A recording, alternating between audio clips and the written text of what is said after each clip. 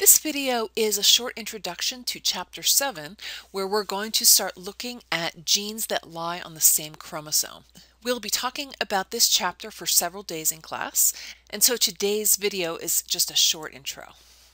So if you remember back when we talked about Mendel's dihybrid cross, we talked about the fact that if you get a dihybrid individual, such as shown in the F1 generation here, there are 4 possible gametes that can come from that individual.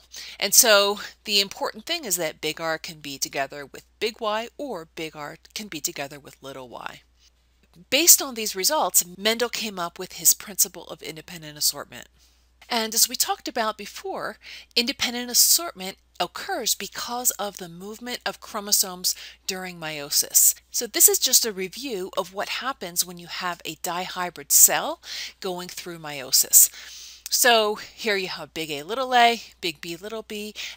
You go through S phase, you get sister chromatids, and at anaphase 1 of meiosis, there's 2 ways that things could line up. So either you line up the big A and the big B chromosomes so that they go to one side, and little a and little b go in the other direction, or the chromosomes line up so that big A goes together with little b, and little a goes together with big B.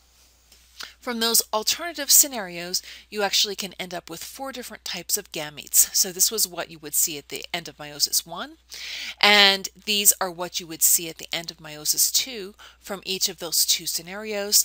And the movement of those chromosomes explains why you end up with 1/4 of each of those 4 types of gametes during meiosis. Now, what's going to be different when we consider genes that are on the same chromosome together? What I'd like you to do is to start to think about this on your own and to work through an example. And so what I'm going to have you guys work through before class is on a piece of paper, I'd like you to redraw this figure of meiosis, so a dihybrid cell going through meiosis, except that the A and the B genes are on the same chromosome. In this particular example, we are going to just assume that there is no crossing over because that makes it a lot more complicated. So just to summarize then, here is a template for what I'd like you to do in preparation for class. So I'd like you to draw out what the 2 homologous chromosomes are going to look like in a diploid cell in this dihybrid individual, and then what they're going to look like after going through S phase.